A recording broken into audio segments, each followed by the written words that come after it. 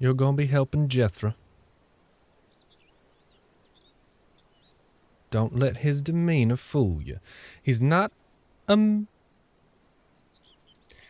nice man, but he's got a good heart. He won't steer you wrong. Go on now, he's out there tying brush.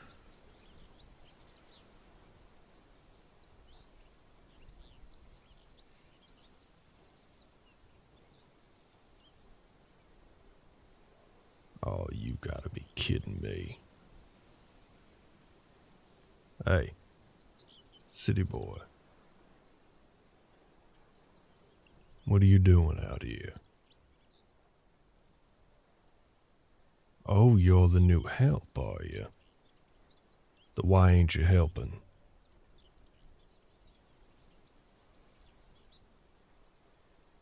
Well, come on. This brush ain't gonna tie itself. You gotta tie this off, bring it back to the burn barrel. A day or two might be good enough for a regular old bonfire, but for now we just gonna burn it in the barrel.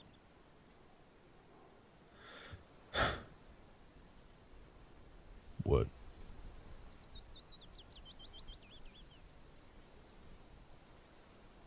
Well, I suppose that's good to know, but I don't think I asked you what your name was. Suppose the polite things to do is to introduce myself back. I'm Jethro.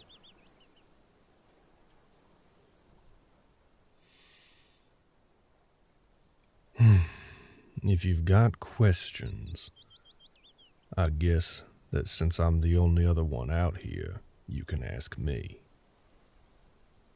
But believe me, city boy, if you can't figure it out for yourself, well, I might not be able to help you. Here's your length of cord. What do you cut it with? Your knife. Did you not get a knife? That crazy old man. Alright, here. You can borrow mine for now. Wrap it around the base.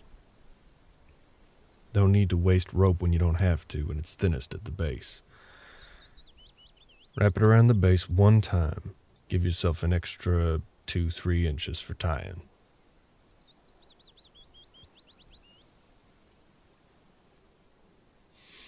Alright. What kind of knot? How many kinds of knot can you tie? Well, either one will work. We ain't gonna untie 'em. We're just gonna burn it as is. Then, when we're done with this, we got a fence to fix. Once we mended that, gotta put the cows away for the night, brush down the horses, and probably by then it'll be about supper time.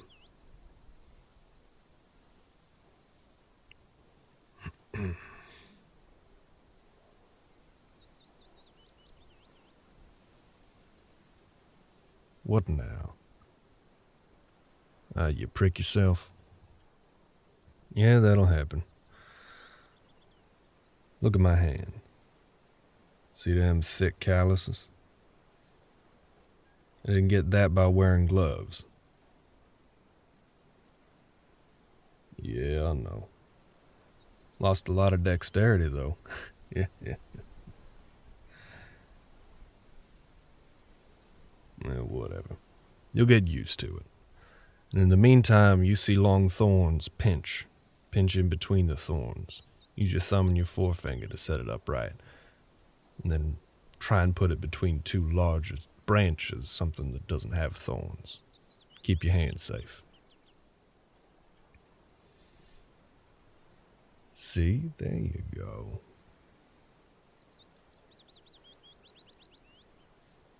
Now leave me be. I gotta do mine.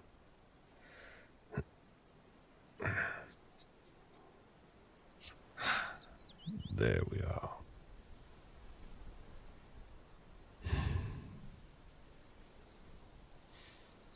You moving too slow. Come on, pick it up.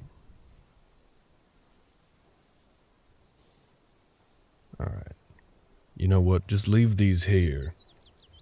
We'll haul them back on our way back in, but the fence is further out.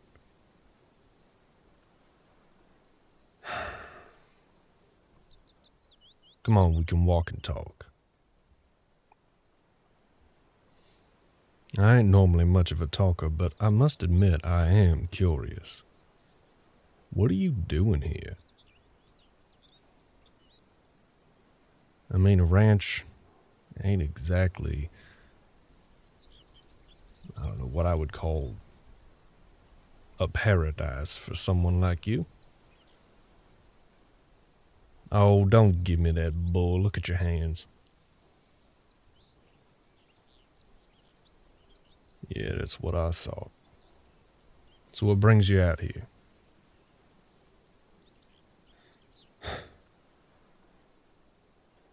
You looking for peace, huh? Running from something?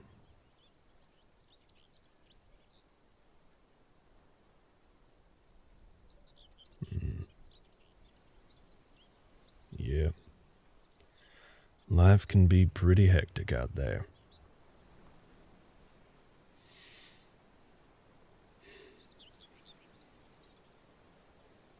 Well, one way or another, you'll find your peace here. That I can guarantee you. Come on.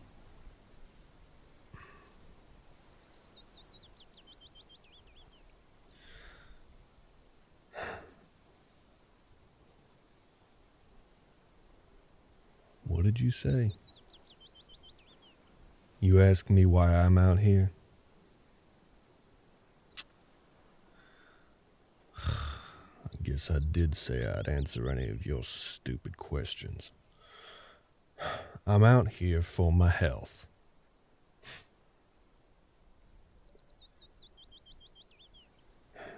I needed something that'd pay the bills, okay? And this is what I'm good at.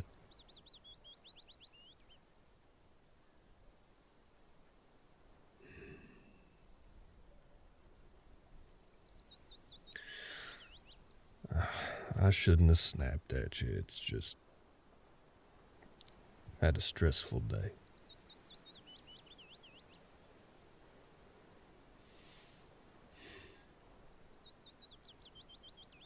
Well, you got a belt for the hammer? No? Of course you don't. I'll tell you what. You go back, you get a hammer and a belt. Alright, I don't want you dropping anything or losing your hammer. Tell them that I need 2-inch nails. Alright? Looks of things, I need probably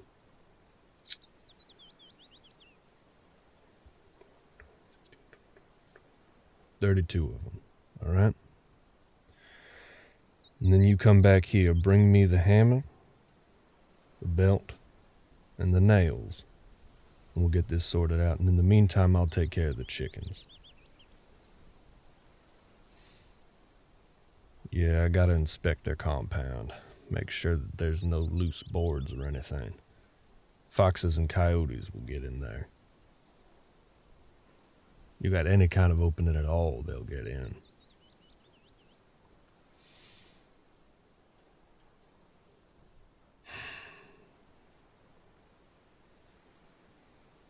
Okay, I get that you understand. Why are you still standing here? Go.